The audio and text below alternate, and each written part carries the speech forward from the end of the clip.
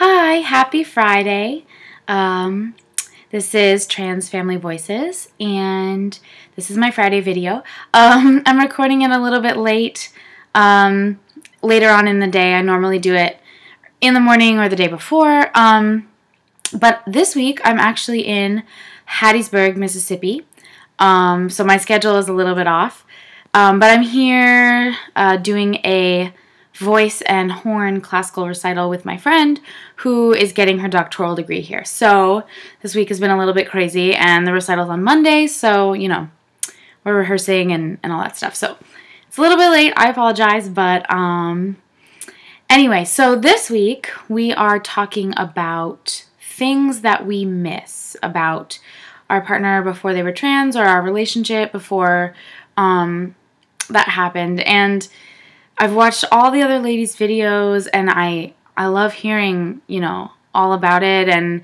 the things that they miss. And I think sometimes we feel a little bit guilty saying we miss things, but I think it's great to admit it. You know, with change comes lots of new and different things, and I think regret sometimes, or missing things sometimes, is just a part of that.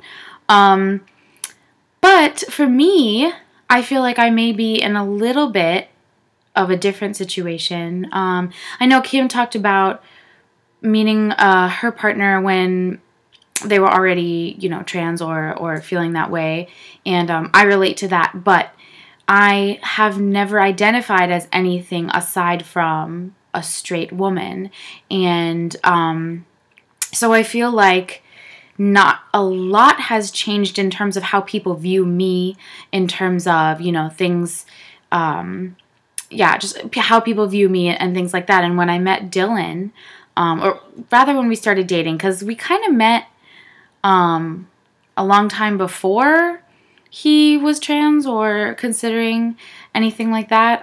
But we met because we were at school together, but we were never involved with each other.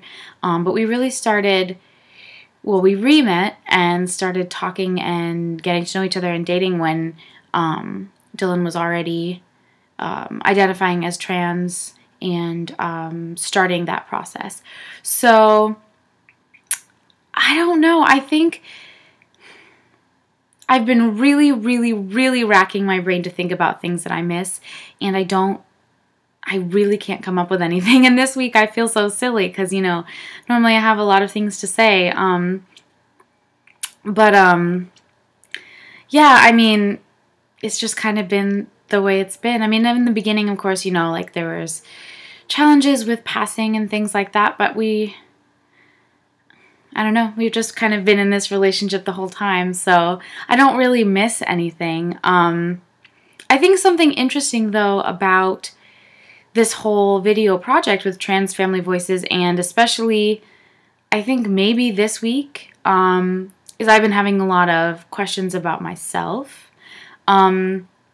You know, if anyone asks me, I still say, you know, I identify as a straight woman, and I think that's kind of confusing, you know, because a lot of people would say, well, you're in a queer relationship, and I don't deny that, you know, but for me, I guess I haven't ever really questioned that, you know, my specific orientation, but lately, you know, the last little bit, I really have been questioning it, you know, wondering, well, am I this way? Or, you know, do I have feelings like maybe I would want to identify myself in a different way?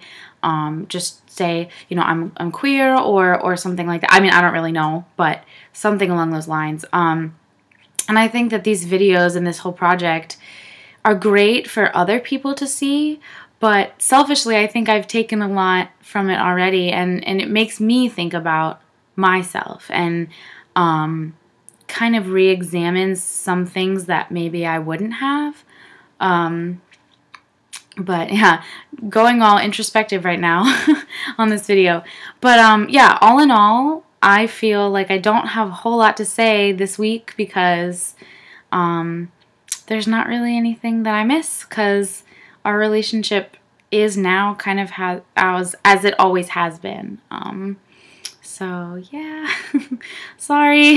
It's going to be a short one and maybe not too informative, but all the other videos this week were wonderful, and we will have a new topic for you next week. Everybody enjoy your weekend. It's absolutely gorgeous here. It's sunny. It's 80 degrees, and there's a pool, so I think I may go check that out. But everybody have a great and safe weekend, and see you next week. Bye!